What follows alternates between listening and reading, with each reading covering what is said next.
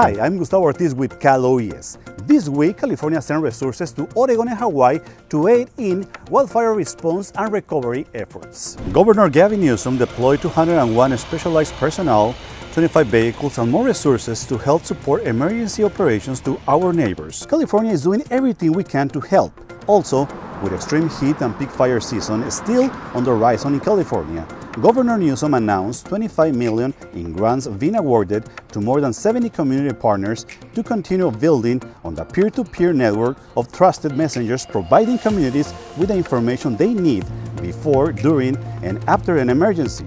And finally, in the next few days, we will be seeing complex weather events across the state, including warm temperatures, possible high winds, and rain as Hurricane Hillary approaches to California coast. This is a reminder to be prepared for any emergency. Sign up for alerts, make a plan with your family, and check in with loved ones and neighbors.